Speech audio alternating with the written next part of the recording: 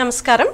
Reserve bank విధించిన మారటోరియంను రుణగ్రహీతలు సద్వినియోగం చేసుకోవాలని బ్యాంకు ఉద్యోగుల ఐక్య సమాఖ్య జిల్లా అధ్యక్షులు ఎస్ఎస్ ప్రసాద్ తెలిపారు. తాడేపల్లిగూడెంలోని యూనియన్ బ్యాంక్ బ్రాంచ్లో ఆయన టీసీఎన్తో మాట్లాడారు. రిజర్వ్ బ్యాంక్ 3 నెలల వాయిదాలు రుణగ్రహీతలు పొందాలంటే ఆయా బ్యాంకులకు లిఖితపూర్వకమైన దరఖాస్తు చేసుకోవాలన్నారు. వారికి మాత్రమే మారటోరియం వర్తిస్తుందన్నారు. 3 నెలల వాయిదాలకు 3 నెలల సమయం తీసుకోవచ్చని నిబంధనల్లో రిజర్వ్ బ్యాంక్ తెలిపిందన్నారు. అయితే ఇటీవల కొన్ని బ్యాంకులు తమ వద్ద ఖాతాలు కలిగిన రుణాలు పొందిన ఉద్యోగుల వ్యాపారుల ఖాతాల నుంచి వాయిదాల సొమ్మును బ్యాంకులు మినహాయించుకున్నట్లు పలువురు తెలిపారన్నారు. వీటిని తిరిగి పొందేందుకు ఆయా బ్యాంకులకు దరఖాస్తులను అందిస్తే మినహాయించిన సొమ్మును తిరిగి తమ ఖాతాల్లోకి జమ చేస్తారన్నారు.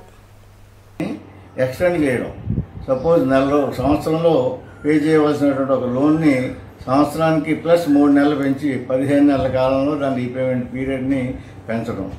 2, ఈ రకంగా మరి పెంచినటువంటి ఈ ఈఎంఐల మీద పెనల్ ఇంట్రెస్ట్ మాత్రం వసూలు చేయకూడదని రిజర్వ్ బ్యాంక్ ఆఫ్ ఇండియా స్పష్టంగా తెలియపరిచింది. కొన్ని బ్యాంకుల్లో కొంతమంది డౌట్ పడుతున్నారు, దీని మీద ఓవర్ డ్యూ ఇంట్రెస్ట్ పడుతుంది, పెనల్ ఇంట్రెస్ట్ పడుతుంది, కాబట్టి వడ్డీ పెరిగిపోతుంది, ఈఎంఐ పెరుగుతుందని. కానీ రిజర్వ్ బ్యాంక్ ఖచ్చితంగా ఇచ్చినటువంటి ఆదేశాలు దీని మీద పెనల్ ఇంట్రెస్ట్ని వసూలు చేయకూడదు అన్నది.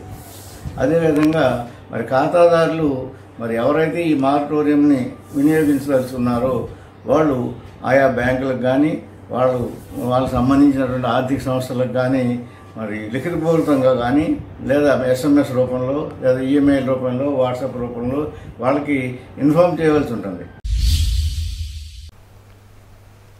తూర్పుగోదావరి జిల్లా వార్తలు. ఆలమూరు మండలం మూలస్థానం గ్రామ వైఎస్ఆర్ కాంగ్రెస్ పార్టీ నాయకులు కార్యకర్తలు ముఖ్యమంత్రి సహాయ నిధికి 1,50,000 రూపాయల చెక్కును ఎమ్మెల్యే చిర్ల జగ్గిరెడ్డికి శుక్రవారం అందజేశారు.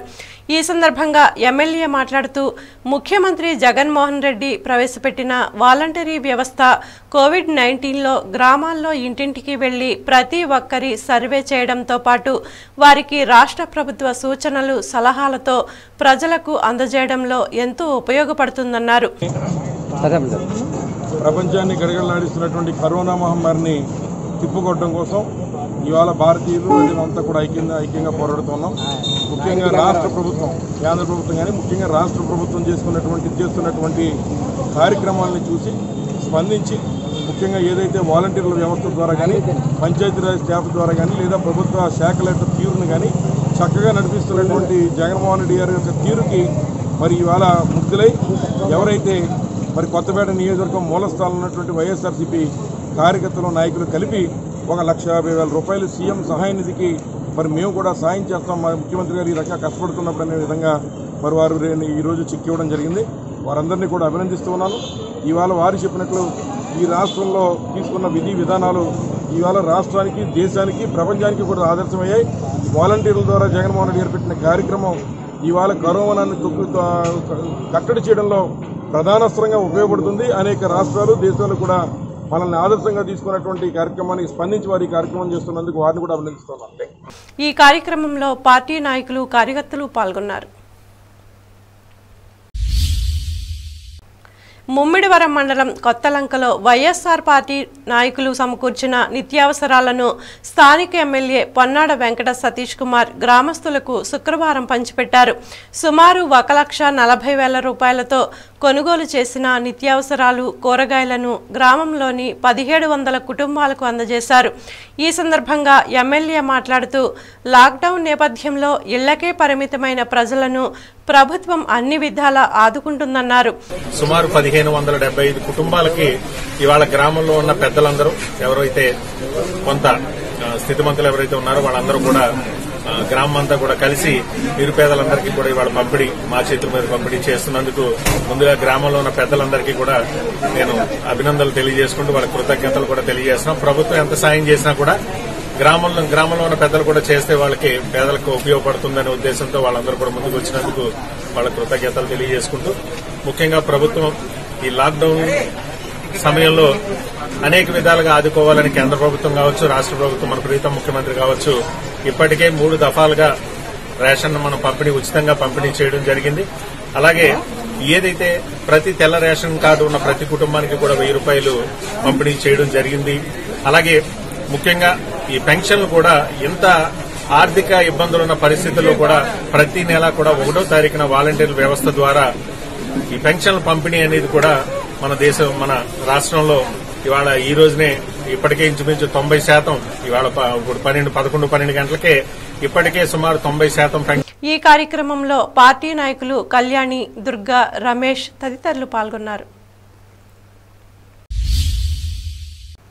ప్రతి నెల మొదటి తేదీనే సామాజిక పింఛన్లను అందించే విధంగా చర్యలు తీసుకుంటున్న ముఖ్యమంత్రి జగన్మోహన్ రెడ్డిని ప్రజలంతా అభినందిస్తున్నారని పి గన్నవరం ఎమ్మెల్యే కొండేటి చిట్టిబాబు పేర్కొన్నారు. నియోజకవర్గ కేంద్రమైన పి గన్నవరంలోని భవానీ కాలనీలో ప్రభుత్వం ఇచ్చే సామాజిక పింఛన్లను లబ్ధిదారులకు అందజేశారు. అలాగే మామిడికుదురు మండలం ఆదూరులో సచివాలయ సిబ్బంది, వాలంటీర్లు గ్రామస్తులకు నిత్యావసర సరుకులు పంపిణీ చేశారు. ఈ సందర్భంగా ఎమ్మెల్యే మాట్లాడుతూ కరోనా మహమ్మారిని తరిమి కొట్టడానికి తమ ఇబ్బందులను కూడా లెక్క చేయక సహకరిస్తున్న ప్రజలకు కృతజ్ఞతలు తెలిపారు.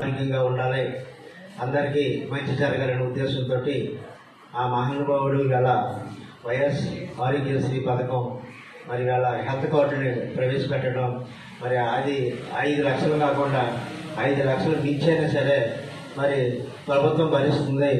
భారతదేశంలో ఏ హాస్పిటల్లో అయినా సరే పేదవాళ్ళు మరి చేతి వాళ్ళ ఆరోగ్యానికి కావలసిన వసతులు కూడా పొందే విధంగా మరి ఆయన సంక్షేమ పథకాలు ప్రవేశపెట్టడం జరిగింది.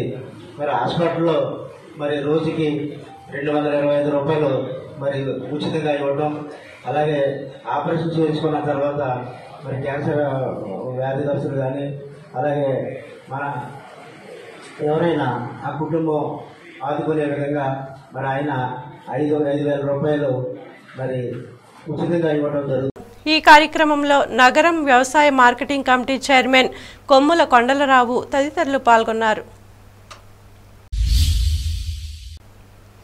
కరోనా వ్యాధి వ్యాప్తిని నియంత్రించేందుకు ఏర్పాటు చేసిన లాక్డౌన్ వల్ల ఉపాధి కోల్పోయిన ప్రతి కుటుంబానికి 5,000 రూపాయల ఆర్థిక సహకారం అందించాలని, 5 రూపాయలకే పేదవారికి కడుపు నిండా అన్నం పెట్టే అన్నా క్యాంటీన్ను తక్షణమే తెరవాలని కోరుతూ పి గన్నవరం నియోజకవర్గ పరిధిలోని ఐనవిల్లి మండలంలో శుక్రవారం ఈ పార్టీ మండల అధ్యక్షులు చిట్టూరి శ్రీనివాసరావు తన స్వగృహంలో ఉదయం 6 నుంచి సాయంత్రం 6 గంటల వరకు నిరాహార దీక్షను నిర్వహించారు. తెలుగుదేశం పార్టీ జాతీయ అధ్యక్షులు నారా చంద్రబాబు నాయుడు ఇచ్చిన పిలుపు మేరకు నిర్వహించిన ఈ దీక్షా శిబిరాన్ని గ్రామస్తులు, పార్టీ కార్యకర్తలు, నాయకులు సందర్శించి సంఘీభావం ప్రకటించారు. ముఖ్యంగా ఐనవిల్లి పార్టీ జడ్పీటీసీ అభ్యర్థి మోత వెంకటేశ్వరరావు, మండల శాఖ ప్రధాన కార్యదర్శి నేదునూరి వీర్రాజు, మండల బీసీ విభాగం అధ్యక్షులు దంగేటి వెంకటరమణమూర్తి తదితరులు హాజరై శ్రీనివాసరావును అభినందించారు.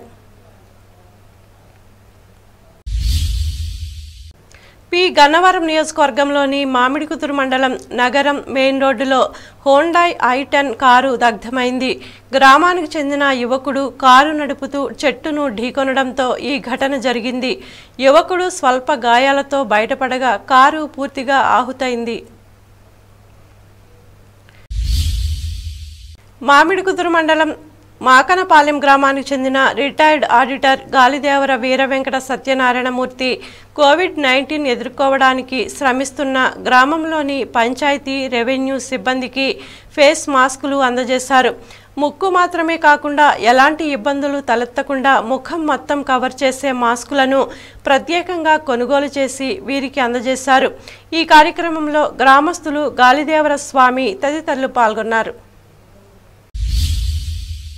ఆత్రేయపురం మండలం మెర్లపాలెం గ్రామంలో శుక్రవారం గ్రామ వైఎస్ఆర్ కాంగ్రెస్ పార్టీ నాయకులు సున్నపు చంటిబాబు ఆధ్వర్యంలో 20,000 రూపాయల విలువైన కూరగాయలు, కోడిగుడ్లు 400 కుటుంబాలకు అందజేశారు. ఈ సందర్భంగా ఆయన మాట్లాడుతూ ప్రతి ఒక్కరూ ఇంటికే పరిమితం కావాలని సూచించారు. లాక్డౌన్ నేపథ్యంలో ప్రజలు పడుతున్న ఇబ్బందులు గమనించి తమ వంతు సాయంగా గ్రామ పార్టీ నాయకుల ఆధ్వర్యంలో కూరగాయలు, కోడిగుడ్లు పంపిణీ చేశామన్నారు. ఈ కార్యక్రమంలో మాజీ సర్పంచ్ జంపన సుబ్బరాజు, నాయకులు పల్లా త్రిమూర్తులు, బొంతు కాంతారావు, కొమ్మన లక్ష్మణరావు, నాతి ఆనందరావు, గుణిశెట్టి రామకృష్ణ తదితరులు పాల్గొన్నారు.